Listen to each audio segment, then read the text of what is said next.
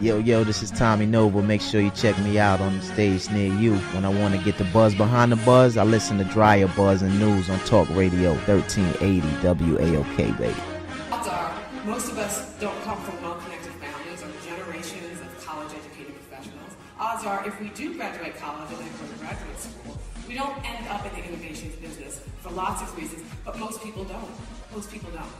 Call us at 404-892-2703 on News and Talk 1380 WAOK. All right, and that is a clip from Platform 2014.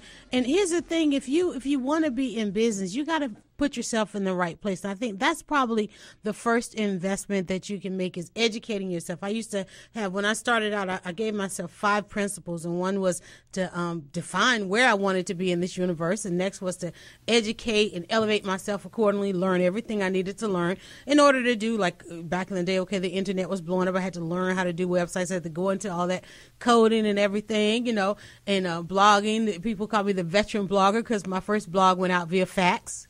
I was one of those people. If you gave me a card with a fax number on it, I was in heaven, because that meant I was faxing you on Friday. I'm one of those. You know how I used to go to the fax machine and you had all these excess faxes. Like, where'd that come from? That's where my blog was one of those, and I would hook up the receptionist, so she would go and make she'd go and make 50 copies and put them in the ladies' restroom, and she'd put them in the break room, and and then when the internet came along, and I was like, hey, let's just put it on the internet. That's innovation. Yes. You when you love it and you know that it's what you're supposed to do, you stay in it any way you can. Yes. And so that's why I'm still here developing the app now. I'm really excited about that. So you guys got to check out the app. But go to DryerBuzz. Just like Tommy Nova just said, he wants to get the buzz behind the buzz. He goes to DryerBuzz.com, and you can find out what's coming up on the shows. You can also listen to some of the archives of the shows. Now, ladies, in this segment, we want to talk about being black businesses, because it's WAOK, and a lot of people feel like maybe we've got we have a different flavor in doing business. We find a way, or we make one, for one. Like you were saying that you guys, in having to move from Little 5 Points to Midtown, you were just saying we're moving to Midtown, but you hadn't really. We didn't have a space yet. We were speaking it into existence. You were speaking it into existence. And, believe it or not, when we started looking at places, and it's really sad, but we started looking at places, and we were going to different people, like the brokers and stuff, and we were giving them, and people were nixing us off the back. They were like, Jamaican restaurant, not happening in Midtown. You know what I mean? They were just like telling us we couldn't do it. And you guys celebrated an anniversary. Is that coming up, or you just had? We celebrated our first year anniversary in the space already, and I can't believe it. So being that, it's a big deal, and you're held to a different standard. You know what I mean? And a different expectation. People have different expectations when they know it's a black-owned business. So when you're walking in, our people even hold you to a different expectation. That's a question that people ask too, because I know even from being an author's perspective, it's like people want to know, well, being a black woman writer, do you put your face on your book? How do people know coming into store? Because there's the line where you want to celebrate the fact that you are a successful black business, but do you tell people that? How do you let people know? How do they know coming into your establishment that is a black-owned establishment? Well, because we're so family-oriented, we have pictures all over the wall. People who've read about us, they've read the bio, so they know me and my husband. Right. So for the most part, they always, and then it's a Jamaican restaurant, so even though we have, all types of different cultures in Jamaica, they already know. Once it's a Jamaican, they know, or they assume, it's a black-owned business. And you want people to celebrate that with you, yes, and they should celebrate it. And I understand, there's a lot of things I've had people come to me like, oh, I want to support our businesses, but you guys did this, and I just feel like, sometimes you have to understand we're still at the beginning stages of what we're doing. So you can't compare us to a Red Lobster and all that. Guess what? That's corporate money doing corporate things with corporate finances, who also at one point, if they were ever starting at a mom and pop, you weren't there to discover and go through the heartaches and pains that they were in. You weren't there, so you don't know. They probably went through some of the same things. Right. Yeah, we run out of stuff sometimes. And we hear that argument all the time of how people walk away from that experience. Should they, if something is not right, should they let you know. I believe that you should definitely, if you really want to support, you know what I mean, then you really have to let someone know it. Yelping, you know, we have people, they'll go Yelp. Just come tell us. It says that on our menu. How do you feel about Tell us Yelp to reviews, fix it. the online? You know? How do you feel about the online reviews? Well, you know, for the most part, the majority of them are positive. Right, but Yelp also has also been extorted. Recently, recently in trouble. I think the F whatever. They've been telling people that they have to pay for a certain service, and then they'll actually take off your negatives and just push your and positives. they'll jumble them around, and so you have to then go call Yelp and say, okay, well, how can I be down? And that's not fair. That's you know not what I mean? fair. If this is unbiased and you're allowing people to come in and talk about their experience, I think they should just step away from it. It's not fair. And you get more people. We have a massive positive, you know, people coming in and they're like, this is the best experience I've ever had. But those people aren't going up there and yelping. So it's always people who have a negative or what they consider negative. Right. They're going to be the first ones that are going to go up there and start writing. I mean, I've had people have long haul paragraphs and I've had to answer them back and get do a the life. whole thing. That's what I would say. Right. Get an entire life. Right. Now there's a lot of reality going on in how do you do business with, we see it, because when you do a reality show, that's going to be there forever and ever and ever. So tell us, I mean, how do you marry that into what you're doing, and then the tapings going on and people trying to come in for the dining experience? Because one of the things people will say about Atlanta businesses, you try to go to a restaurant, they got a private event, or you try to go, you know, because there's a whole Atlanta we don't has do a that. whole other flavor. We keep our doors open. You know, Startup's such a beautiful place, and it's so welcoming that a lot of people want to tape there. I mean, the great thing about Atlanta right now, we have this bustling film industry, and for a restaurant like Startup, come on in. We don't just do it. Matter of fact, don't call me for no trade or for free. We charge everybody. I don't care who you are. Household of Atlanta, I don't care. You come in and pay. I was gonna ask, because you know Atlanta has this thing. Well, we can give you great exposure. I don't need it. We've been on every magazine. Right. We've been on every We television need the show. money. And I so, need you to pay. And so they come in, and then our guests are kind of fascinated by it all. They're excited to come in and see. I'm coming in because I want to eat some. What did you call it? Sawfish. The codfish sawfish fritters. Yes. And you're saying, okay, wait, I need you to sign a waiver because you know the reality housewives is going to be at the table next to you. Yeah. How do people handle that? Some people love it. You know, some people love it, but we always try to keep a section to where they don't have to be involved. Okay. You know, and they can sit over there because we definitely don't want to turn away, you know, our customers just because there's something. We've never going closed on. our doors and said no, we're closed for taping. We'll try and make sure that it's on a date. But man, people come in there, they're eating great food, they're getting a free show. Right. Yeah. And a question, I'm sure everybody has that question. How did you get hooked up with all these reality shows in your business? You know what? I really don't know. It was just word of mouth. We just started. We were on somebody's list, and a lot of movers and shakers come to stir it up. Yeah. People hear about it. We're #1 in Atlanta, so people come and they're like, "Wow, it's beautiful here. You have great people serving. Right. It's great energy here. Right. You know, can we use your space?" And we're like, "Come on, just bring that checkbook." Right. Matter of fact, bring cash. Tara, Miss Madam Money. Because here's another thing in Atlanta. A lot of times you want to use somebody's service like that. I want to come and film. I got people call me because when they look in Atlanta, they end up at DryerBuzz. And then you make those referrals, and then that person doesn't know how to say how much they're worth. You know, or you're trying to contract with somebody to do something. How do you get to knowing how much you're worth and how much to ask for and pricing your product? Well, that seems to be the biggest problem in Atlanta, pricing your product. That's $1 million question, and everybody has different ways to do that. How I did it was I determined how much I wanted to make within the year. Deciding on how much I wanted to make for a year, then I divided it all the way down to hourly. How much was that going to cost me hourly? So if I spend this much money doing this, is it going to reach my goal of how much I want to make in a year? But it also tells me how much work I need to put into it as well. So, and then it tells me if I'm going to make this much money talking to this amount of people, if I'm going to get out of 10 people, 2 people are going to be sales or whatever, that means I'm going to have to talk to 100 people. So it's an average, scale. It's just like marketing. I have to invest in marketing so I can get a return on investment. Right. But there's several different ways. But when we come back, I want to talk about being a financial advisor, a financial planner as a black woman in a black community. There you go. And more on the other side of News and Talk 1380 WAOK. News and Talk 1380 WAOK. Call us at 404-892-2703 on News and Talk 1380 WAOK. News and Talk 1380 WAOK. Call us at 404-892-2703 on News and Talk 1380 WAOK. All right, you're back. DryerBuzz on WAOK. We're talking hashtag broke and in business. Not broke meaning we ain't got no money, because remember, we got to talk about the fact that what was the group that just filed bankruptcy? Carol's daughter. A lot of times we hear people say, didn't file bankruptcy. say she did a bankruptcy before they did L'Oreal. the merger to Okay. L'Oreal. Okay. And a lot of times people think that means that you ain't got no money. That just means you're trying to protect what you got. I want to go to Tara, Miss Mad Money Jackson, to start off this segment. You want to start off with? Well, I want to talk about, when you're talking about the financial services industry, one, it's a white male-dominated field. Okay. Especially when you're talking about financial planners, insurance agents. So it's not that many African-American, especially African-American women that are in it. And most of us have a passion to go back in our communities, to educate our communities.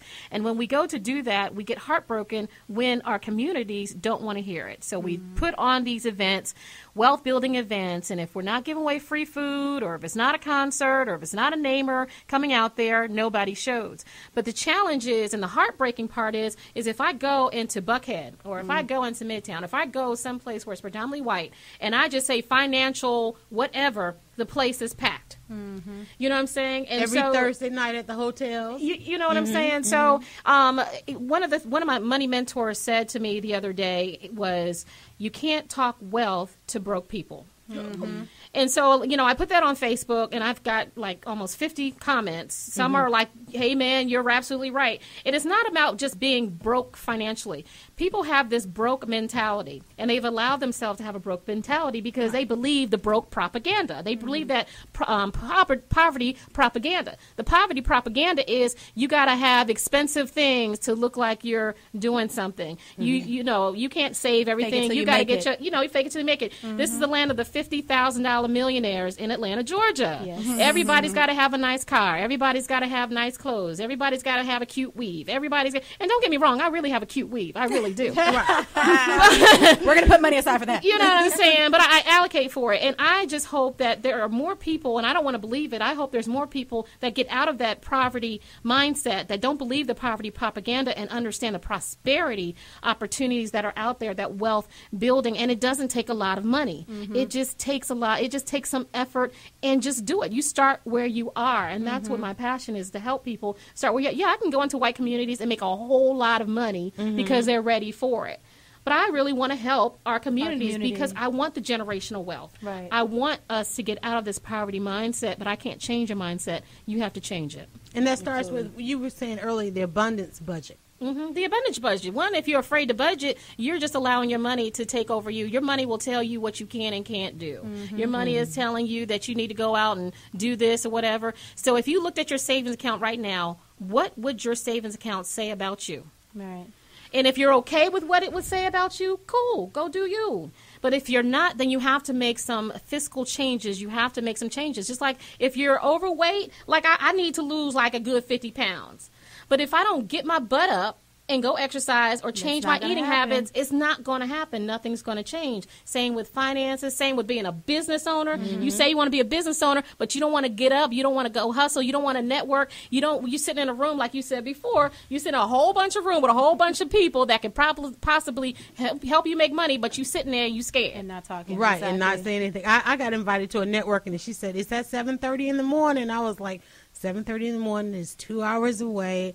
Okay, that's a commitment that I have to make. Let's get into the science of serving oxtails, because and the reason why I say the and I'm science hungry of serving, too. and we're gonna have to go try some of these oxtails after the show. Everybody needs to meet us around the corner at Stir It Up. It's located at 84 12th Street. 8412th Street Northeast. All right, but now, but being a black business owner, one of the things, especially in Atlanta, people just didn't seem to understand that time is money and that there is a cost associated with everything. Somebody asked me the other day, they wanted me to tweet something, and I said, well, that's part of my business model. Right. I'll tweet it for free. if you are also free, meaning you're going to fully reimburse each expense. Well, you know what? I think at the end of the day, it's, people can complain. And like I said before, you got to set a standard. This is what we do. I mean, you may like it, you may not. We have foodies that come in there, and I have people tell me that they're underpriced. I have people that tell me that they're overpriced. You know what I mean? But it's like this. You're either going to go to a fast food chain and get a burger and pay the $2 for a burger, or you're going over to one of the boutique burger spots and you're going to pay $12. Right. But you might not be the person that wants to pay $12. That is okay. But go to the $2 burger place and don't complain. You know what I mean? Right. Like, don't go to the $12 place and then complain and say you want it like the $2 place, because that's not what we're giving. Okay. As business owners, we're selling an experience. Right. It's not just about a plate of oxtails. It's about that person that cooked that oxtails for you. It's about these seats you're sitting in. It's about this gas and this heat. You know what I mean? It's about this rent in this space. So we didn't go into business to just serve, what it costs for us at the market. Someone is taking the time to cook that. I want you to break down the oxtails. Remember how T.I. Not T.I. Left Eye broke down the business. Like, this is how you selling me. This is how you selling me. Million records. And still be broke. Okay. This is how it is. You buy, like she said, the oxtails. It may cost $8.50 when you go to the store, but now you got a chef transported. Right, transported. I mean, the cooking, of the chef. all of the ingredients that go in that. The oxtail doesn't cook itself, and it doesn't sit and stew in its own gravy. You're putting things in there. Y'all got. Exactly. You're cooking it with all the fresh tomatoes, herbs, spices, the whole nine. Then you're getting it with rice and peas, plantain, and chop suey. You know what I mean? So, and now you're sitting down. You're experiencing whatever experience is there. You know what I mean? And that's what you're paying for. So and you have a cloth napkin. Electricity, air conditioned heat. Okay. And the cloth napkin has to go out to be serviced. Yeah, exactly. So there's costs that are associated with everything that you do. I mean, anybody who is in the restaurant industry, even if you were to go to a consultant or someone to talk, the first thing they're going to tell you is pricing your menu is the biggest deal. Because so many businesses fail because their things are priced under what their actual overhead is. Right. And I understand a lot of people come there, they might not get that. They just want to come and eat, but that's why we're in business. Right. You know what I mean? And I'm okay with losing those kind of people. I really am. Right. But my thing is, don't go to, if you're not going to go to a top scale restaurant and complain about their prices, don't go there. Don't come here and complain. And they do. And they do that. And they do, and I've had that, happen a lot. And I know some of the people who walk through our door, I hear them make complaints. But I'm like, hold on, I know you're not going to Ocean Air, right? Talk about crab cakes and complaining about a price because they set that standard, and you already know when you walk in the door it's going to be this, and we're giving you that when you walk in. So come on over to stir it up. Be ready. Have this great food and these great cocktails, and bring your wallet. Right, and you know what you're talking about because you were just voted best Jamaican restaurant. Thank you. Fourth time. I'm hungry. Four-time best Jamaican restaurant, and that's Stirred Up. It's around the corner from WAOK. So you guys, you definitely go and check it out. And if you work in downtown Atlanta, soon you're going to be able to just hop on this. What is this? The Atlanta streetcar. Yes. You can just hop on the subway because they got a great lunch menu and a lunch special. Yes. So we want to fill it. And it's some sisters and her wonderful husband and this restaurant. All right, guys, we got to let you guys get ready to get out of here. So I want you to tell everybody how they can find you. Everybody's got amazing Instagrams. Let me just say that. But, okay, let's start over here with Jasmine. Give everybody your information. Yeah, my Instagram is Jazzmatic. It's what is it? At JAZMATIK. Come and follow me, and I will follow you back. And my website is www.thecoconspirators.com. And we're Stirred Up Atlanta, www.stirritupatl.com. We're located at 84 12th Street Northeast in Atlanta.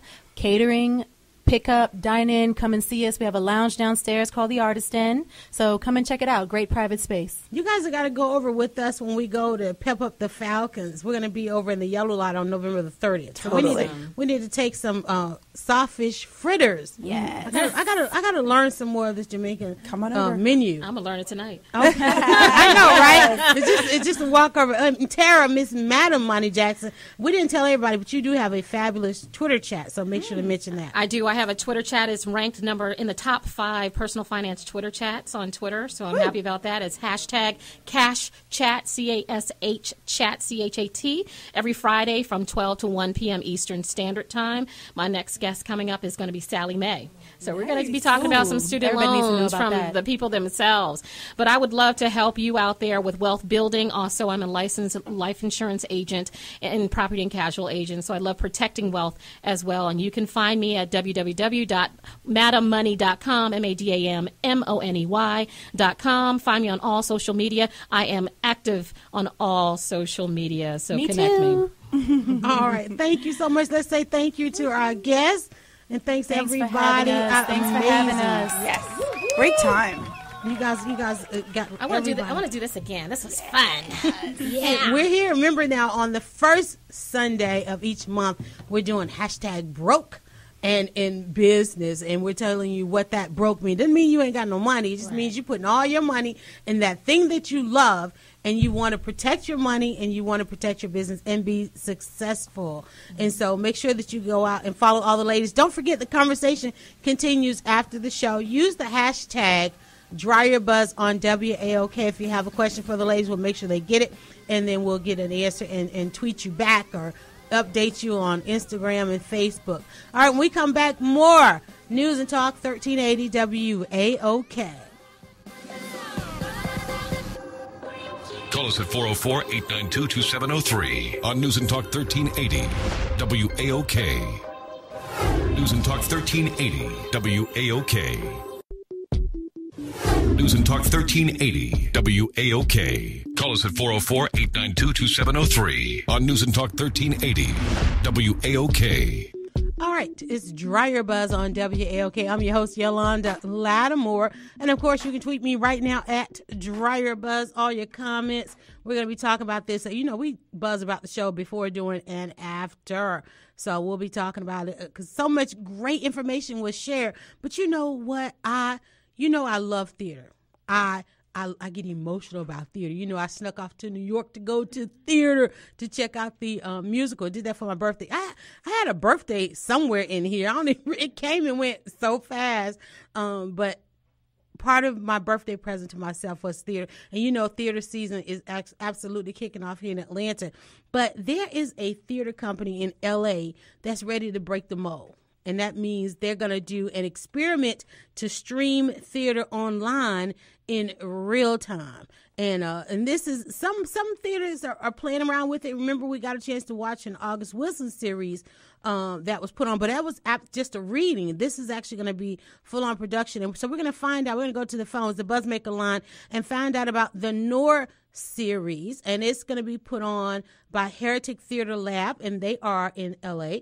And we're going to talk with Jennifer Cotelier. She is the artistic director of the newly formed Heretic Theater Lab, and she's on the phone with us. Hi, Jennifer. Hello. How are you? Thank you so much. Thank you so much for calling in. Let me tell you, I am one of the theater bloggers here in Atlanta. And so I said when I got the show, I've got to be the voice of theater on the air. Now, you guys are going to do something. It's called the Noor series, right? Am I pronouncing that correct? Yes, Noor series, yes. Now, it's an experiment to stream theater live. Now, I personally think that every theater house should be doing this by now, because most of us, especially in my audience, we live online. Everybody's on Facebook all day. Everybody's on Instagram all day. But yet, you know, trying to experience things outside of where we live and live stream. How do you think this experiment is going to go? And is it something that the theater companies are embracing? Well, it is a brand new concept, and I really hope that it's something that they do embrace, because I think if we can find our audience online, that will help support small theater companies in a way that we don't have right now, because funding is drying up, and it's a tough economic climate out there for small theaters. And I think that by finding our people online, we might be able to stay alive. And, you know, and I'll tell you, I think it breaks my heart sometimes when I see that there are amazing productions, because not a lot of these productions are recorded. So, I'm so in love with stage and theater, and I have my theater crushes, but it breaks my heart that there are amazing productions out there that people don't get to see simply because they are just not used to going to seeing the live theater. That's a big thing I know that we have in Atlanta, trying to convince an audience, just like you would go to the movies, you could go and see live stage. I totally agree. I think that some amazing productions have happened, and they're gone. And I think that's part of the beauty of theater, and people who really love theater will argue and say that that's supposed to be the way the art form is. But I think that actors should be able to share their work, and directors, producers, everyone who has worked so hard to put a play up should be able to share that with other people beyond just the night of the show. Because when you think about the music industry, I mean, they fought the online audience for a long time. Even radio itself fought the online audience for a long time, but everybody has had to go that way. Television fought the online audience for a long time. Do you feel like you guys are on the cusp? Do you right on time with this, or do you feel like you're kind of behind time with it?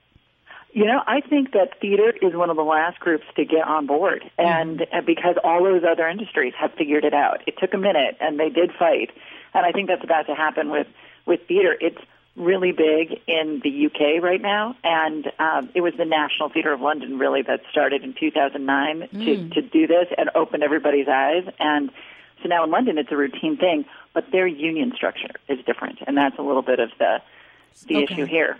So the union structure is an issue for you. Is that why we haven't seen our favorite local theaters online? It is, but I think that there's a way to work within the union framework. So equity is the actors on stage union. Right. But we are going to do this production through SAG-AFTRA. Oh. And so we're treating it because it lives online. It's as if it's a webisode. And I think that this might be a really interesting way to attract some great writers, which we've already done for the Noir series, and interesting actors, and give them a little bit of a way to reach a larger audience. Now, Noir is about desperate characters in desperate situations trying to do that one last thing that is going to put them over the top and fix their problems, and inevitably it doesn't. It's created by Los Angeles screenwriters and theater artists. The Noir series presents 4 plays inspired by the dark and pulpy noir of Hollywood's past, filmed and streamed with an eye towards Hollywood's future. Now, tell me just a little bit about what I'm going to experience if somebody watching theater in my home. Well, you will be able to either watch it on your handheld devices, your laptop. If you've got an Apple TV, you can just bounce it right off of your TV screen and watch it in your living rooms.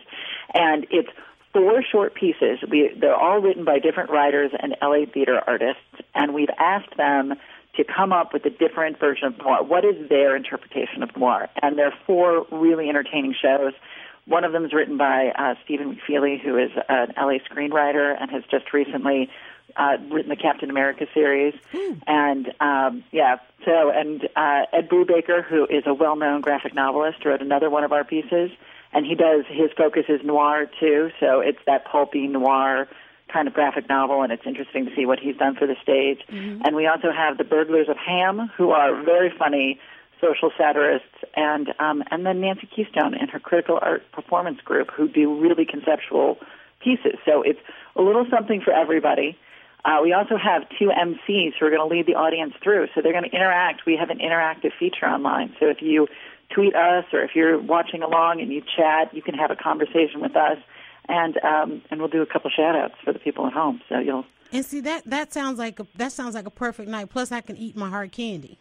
You can unwrap as many hard candies as you want. Right, because if people don't understand, when you go to the theater, you have to turn off your phone, you got to unwrap your candy and get ready. You got to make sure you don't get the coughs. You know how you always have that one person that's like they've got the coughs.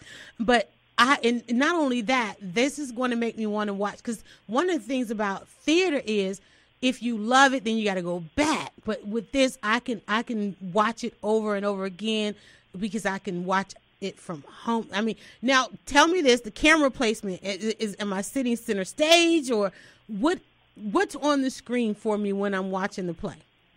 We are going to do it with a 3-camera setup. So, right? So we're going to gently. Right? So we're excited about it too, and I'm really looking forward to the way that it's going to work out.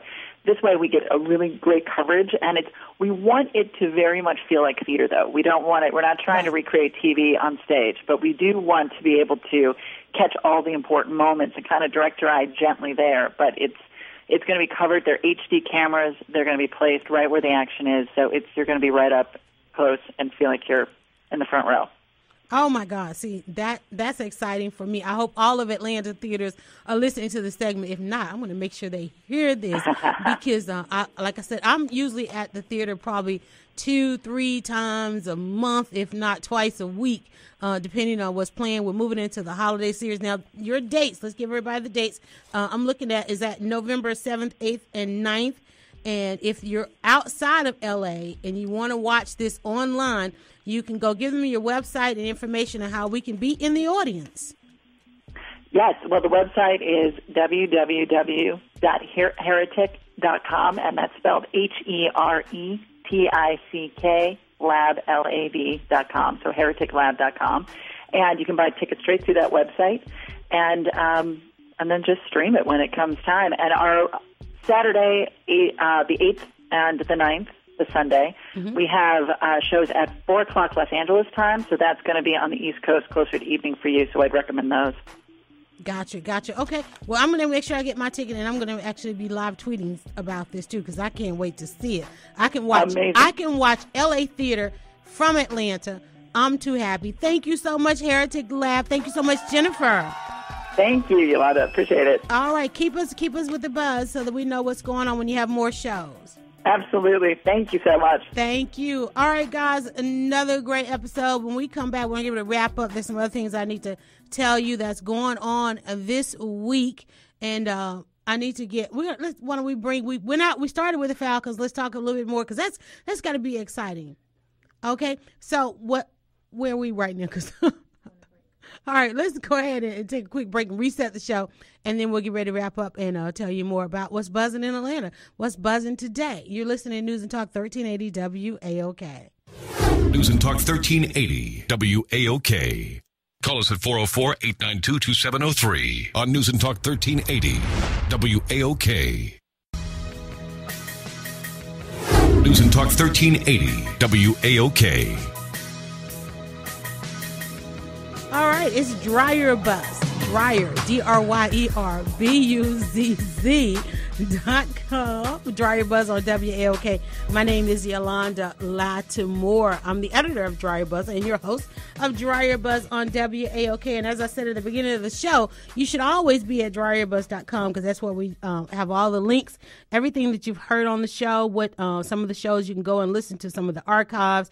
All of that is linked. Buzzing video from the week that we even did a calendar for you. Those of you that were out checking out the Halloween events. If you click on the Living Atlanta Style tab across the top, that's going to give you the events calendar. So that way, when you see me posting all these pictures on my Instagram, you don't have to say, "I wish I'd known about that," because I tweet pretty much all day. I think I even tweet in my sleep right about now, and Facebook update and. Here's something I want to talk about because a lot of people know me from social media and the workshops that I do on social media. The fact that I've written the book is called 27 Answers to Create Buzz. And I've been involved in social media literally from the conception of the internet. We're talking to some probably 30 years. And I remember when Facebook came around, I mean, never had I seen people put as much personal information out there until Facebook came and decided they were going to be the network to make you come forth with your real name and all. And even Facebook kicked me off this week because I have DryerBuzz. Mark hit me up and a few other people hit me up and wanted to know where'd I go? Why wasn't I on Facebook? And I was like, what do you mean? And I went to check it out and they were like, well, it doesn't, that, you know, I guess whatever algorithms or whatever they were, a random check said it didn't look like a name to us, and I had to swap it around so that I can get back on. And so this is what I tell you why you have to have your own. You have to have your own website. This is one of the reasons why we're developing the app, and shout out to everybody that's supporting the app and the development that we're doing. But you have to, you got to have that plan B, because they are really controlling. And what I'm concerned about this week, and I've told you guys, and I tell all my clients and everybody that's coming on social media, we live in public in social media. You keep saying you want privacy. You keep saying you don't want all your information out there. Well, that's not possible. If you say, okay, I want to be a part, you're literally giving consent over. And so, you can either be a part or not. If you want all your privacy, you don't want anybody to know all these things, then don't be on it. Or go get your own or develop your own app, which is like what we're doing, because I'm ready to bring our audience into an intimate space. You can't keep saying go to all these different places to get all of this content. What I'm really concerned about, and I'm going to talk about it, there's a number of things we're going to talk about next week with the language of men. Because we've done all the follow up to all the episodes of Iyanla, we know that there is such a thing now with daddy issues. And yet again, we had another parent deciding to humiliate their child, which they consider to be a form of parenting now, humiliating your children on Facebook. Let me tell you, I have raised 4 kids, okay? And half the people don't even know I've got kids, because my children are like, look, don't put us out there like that. But I would never do that. One of the things I've done as a parent is not infringe on my children, and certainly not I might say, they're doing some crazy stuff here, there, and the other. But to see a parent truly humiliate a child on Facebook, you think you're doing it for your friends. My friends and I are going to have some conversation about parenting. You got to be very careful with that, because Facebook had already told you, you post a photo, we can do what we want to do with it. We can allow our users to do what they want to do with it. And there was a father, and it was actually a friend of a friend. Facebook does the friend of a friend. And he posted the page of his daughter. He has a daughter who has these beautiful long legs. And somebody, in her circle is misconstruing her age. She's using the opportunity, the fact that she can tell somebody she's 12 or 14, and they believe it, not knowing the fact that she's actually 10. He decided, he went and got these shirts made, a shirt made that says, hey, I'm underage, I'm 10 years old, and he put all these barrettes in her hair, and he posted this picture, and of course all his friends had their comment and say, hey, Dad, way to go, da da da da. And I'm like, no, oh my God, and I sent him a friend request because I wanted to let him know that as a dad, you only have but so many moments with your daughter to become her hero. And if you humiliate your daughter, when the time of need comes for her, she already knows, I can't go to him, because he's already in I told you so mode. He's already in humiliate me mode. Now what do I do? Well, what I was trying to get to him in time, because I knew that all of the blogs, all of the newspapers who compete with the blogs were going to pick up this story up, and it was going to make him look real bad. And that the fact that some of them blurred out the picture of his daughter, but many of them ran the picture of his daughter. So that means that from now on, there's no way to delete this. There's no way to take it back. From now on, any engagement that his daughter has online can be tied to this photo and this humiliation. And now he's being humiliated because some of the headlines of the story was negative towards him for humiliating the daughter. Some people say, well, it wasn't humiliating. No, he's a good parent. Well, he gave a list of things that his daughter has done. Like, one, she being 10, she's started social media pages, which she shouldn't have been able to do. But my thing was, how was she able to do all of this stuff if you are truly the parent that you pretended to be on Facebook? And stop sharing it with people on Facebook who are not the best parents of their own kids. So you're asking people to co-sign on this when they're not doing a very good job themselves. So we see how much they're on Facebook. We just had Halloween. We're trying to see your baby's costume, not yours.